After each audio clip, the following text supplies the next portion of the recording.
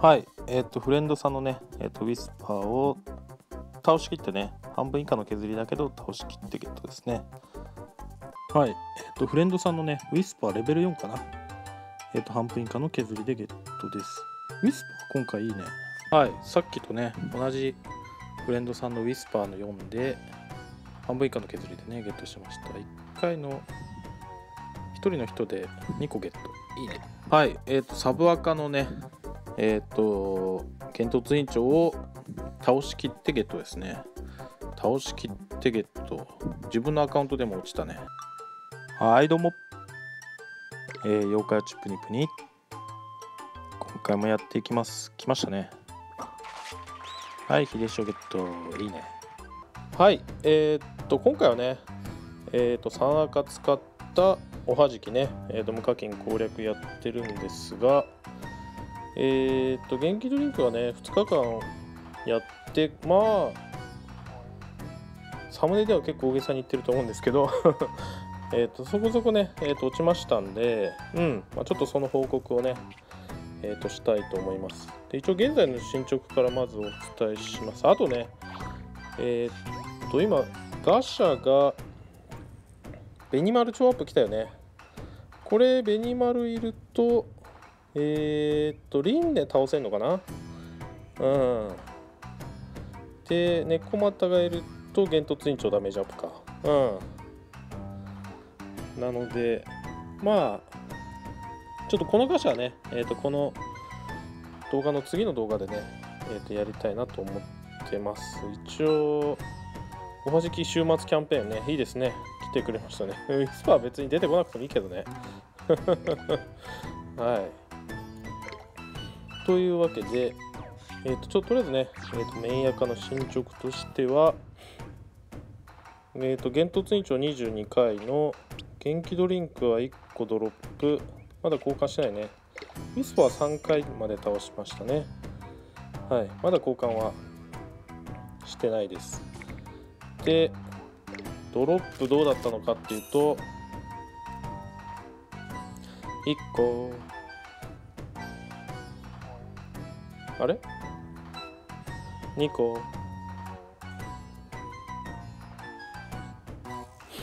2個か。あれ落ちてないのこんなに。3個。3個ぐらい。あ、4個。4個ですね。まあ、とにかくね、お助けばっかりやってまして、このアカウントはね、今回で4個プラスされて5個ね、ドロップになってます。まだ交換ね、711で9個ね、交換できるんですけど、はい、5個ドロップとなってます。はい、じゃあ、とりあえず2番目のアカウントをお見せします。はい、これ2番目のアカウントで、このアカウントもメインと同じで特攻なしで、幻突員長21回、結構いってんな。ウィスパーこっちは4回までいってますね。元気ドリンクは同じく1個だったんだけど、よいしょ。1個。あ、1個か。あれ意外に落ちてねえな。あ、意外に落ちてなくもないか。2周目。あ、落ちてねえな。あれそんなもんだったっけ？ 3 番目のアカウントかな、落ちたの。はい、というわけで、そこね、隔たりあるんだよね。はい、というわけで、ウィスパー4回も勝ってるのにね、2個になってます。なんだよ。はい、じゃあ、進捗としてはこんな感じ。じゃあ、3番目のアカウントいきましょう。ウィズベイ初ゲットだな。懐かしいね。アニメもね、今やってますよね。はい、じゃあ3番目のアカウントいきます。はい、これ3番目のアカウントで、こっちはね、幻突員長20回、ウィスパー4回ですね。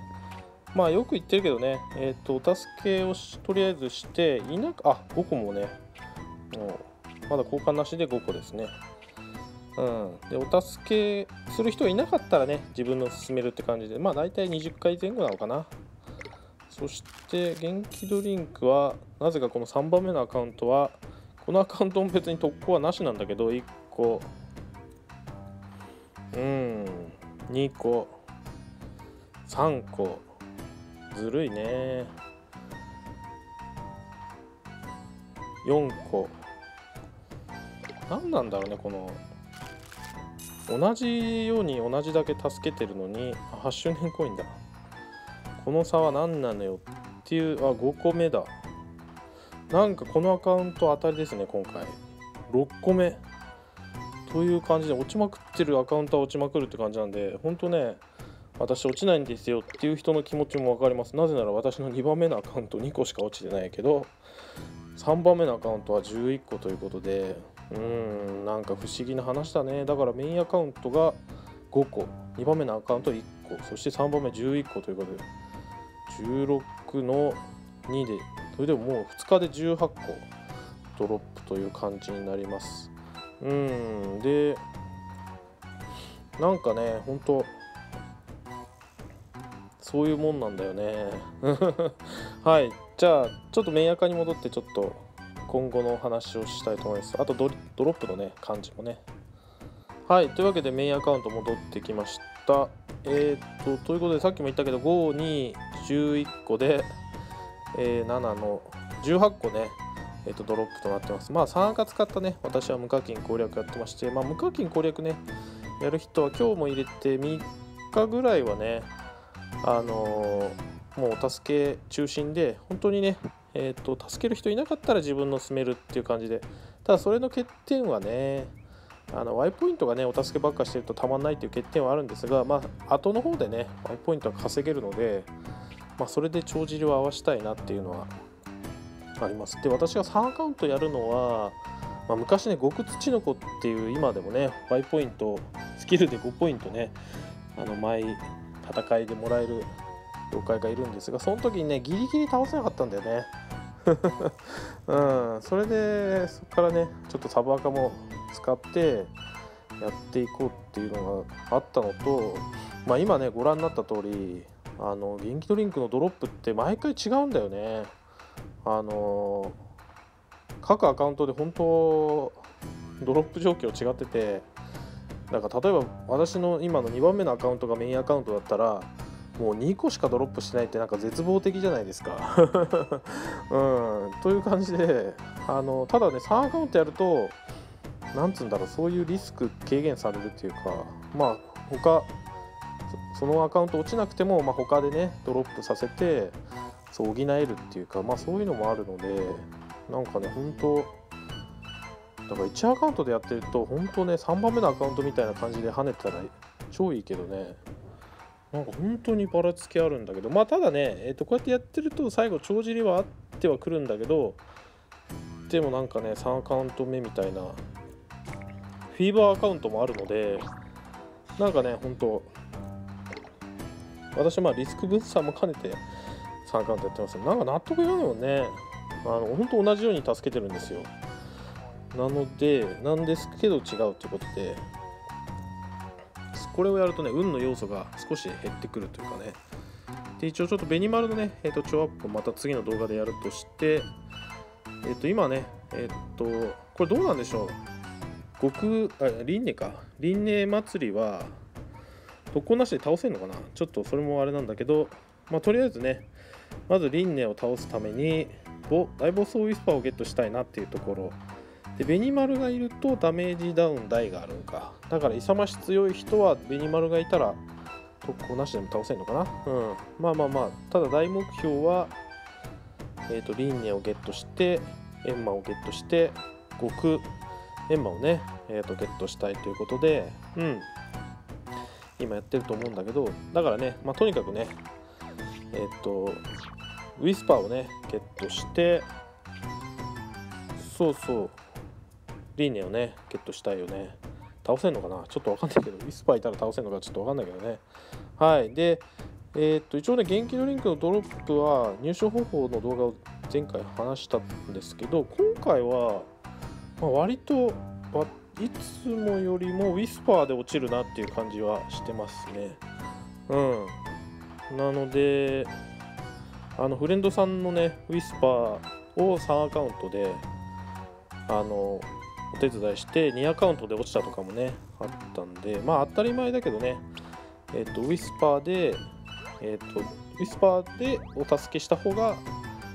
いいと。であとしんくんが言ってる通り、おはじきでは半分以上ねダメージを与えるとご褒美が増えるっていうので、なるべくね半分以上がいいんですけど、それでもね、普通に幻冬ツインチョウでも落ちるので、とにかくね無課金でやりたい人は幻冬ツインチョウ倒せそうだなって言ったら、とにかくお助けするのがいいのかなと思います。自分のあとはね、自分のをねこれ何度も言うんだけど、倒してもらうとちょっと動画ではね撮れてないんだけど、倒してもらうとかなりドロップしてます。私も今回ね2日目終わった割には割と進んでる方なんだけど、結構積極的にね倒してもらっていますね。なんで倒してもらうのと、あと倒しきるだね。なんかよくわかんないけど、ちょっとのヒットポイントでも倒しきるとね、割と普通よりもお助けして誰かが倒すの待っててくれるよりもなんとなく落ちる気がするんだけど、ただそれは気のせいかもしれません。という感じで、あとはね今後幻冬ツインチョウのヒットポイントがねフレンドさんとか上がってくると思うので、私みたいにね1人のフレンドさんに対して自分の3アカウントをフレンドになっていくと、ヒットポイントがねある程度高くてもトリプルアタックね使って倒すことができるんで、自分のお助け機会をねきっちり生かすことができるので、一番のおすすめはね1人のフレンドさんに対して自分の3アカねフレンドになるのがいいのかなと思ってます。であとね本当これもちょっと大事だなと思ってるのが、毎回言ってるんだけど、いろんなフレンドさんの助けするといいですね。なんか毎回言ってるんだけど、この人初めて今回助けるなっていう人を助けた時に、例えば幻冬ツインチョウレベル3とかでもなんかポコッと落ちたりするので、この人初めて助けるっていうのも、大事にしてね、いろんな人、自分のねアカウントか助けてもねほんと落ちないんだよね。だからなんかプログラムあると思うんだけど、どんどんねアクティブなフレンドさんのお助けしたらいいのかなと思います。そしてウィスパーが出てたらもうねとにかく100ダメージでもいいので必ずね絡むようにしましょう。でこれねずっと同じように言ってきてるんだけど、ずっと同じようにやってきてね結果が出てるので、毎回ね元気ドリンク3カウントでね50個以上落ちてるので、落ちませんよってコメントもねたくさんいただくんだけど、そして実際に私の2番目のアカウントみたいにね同じように本当同じようにお助けしてるのにねこんなドロップに開きがあるっていうようなゲームなので、なのでただねやっていくと落ちていくので、やっぱり本当ね落ちないときは落ちないんだよね。だから信じてね助けを続けてほしいなと思います。無課金でねやる人はだけどね。というわけでそんな感じです。で一応私の目標は3アカウント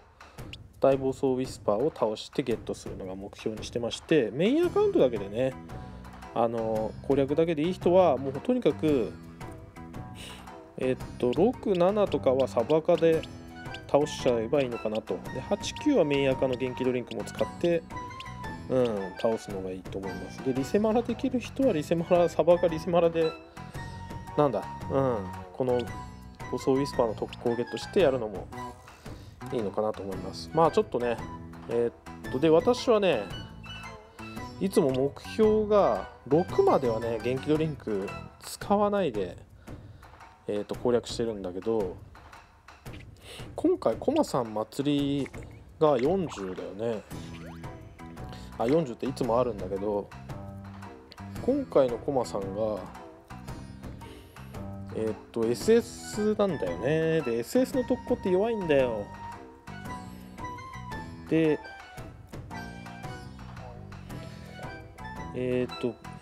おはじきのどっかに書いてなかったっけ。おはじきの特攻イベントマップあれ、おはじきどっかに落ちなかったっけ？あったあった、ごめんね。活躍度中なんだよね。これがちょっと今後最近のね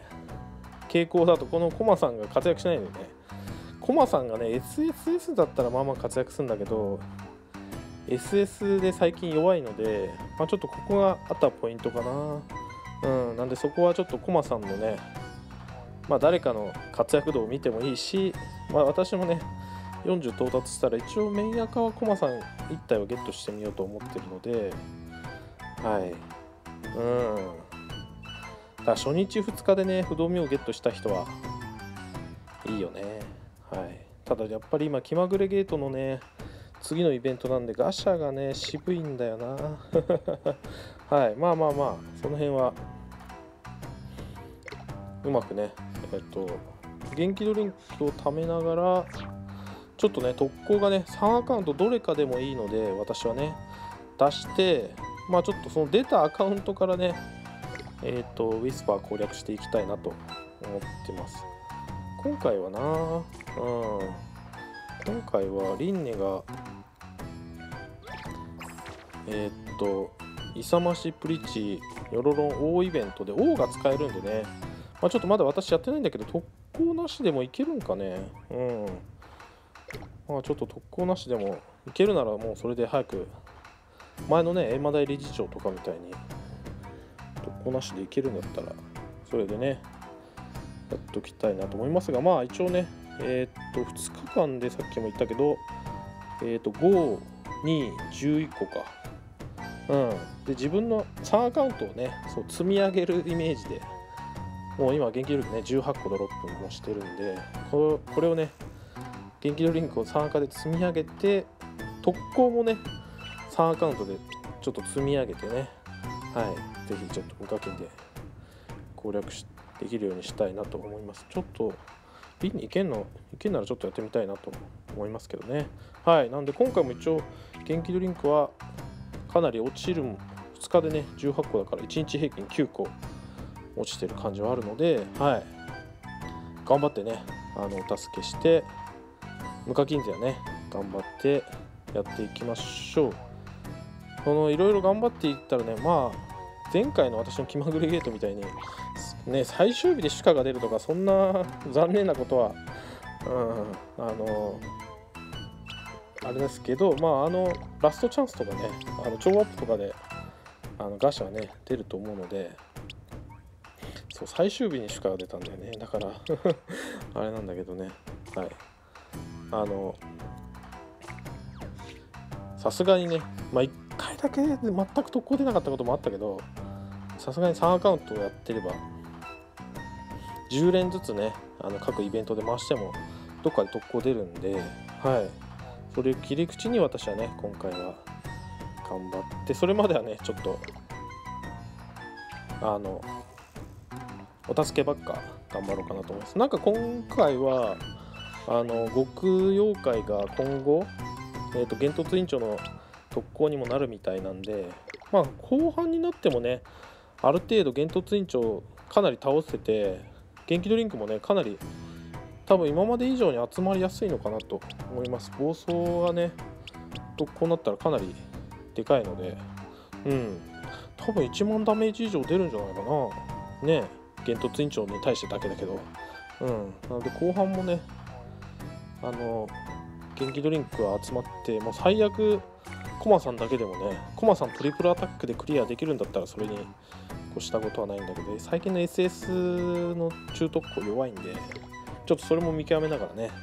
はい、頑張っていきたいと思います。はい、じゃあすいません、ちょっといろいろ喋れましたが今回こんな感じです。無課金攻略ね、皆さん頑張っていきましょう。最後までご視聴ありがとうございました。よろしければチャンネル登録お願いします。それではね、ほんと変だよね。12個と11個ってかなりの差だよね、ドロップね。ほんとよくわかんないけど、まあコツコツ頑張っていきましょう。それではまたお会いしましょう。さようなら、バイバイ。コマさんが強ければいいな。4000ポイント高くない？あ、2800だった。ごめん。強かったらいいな。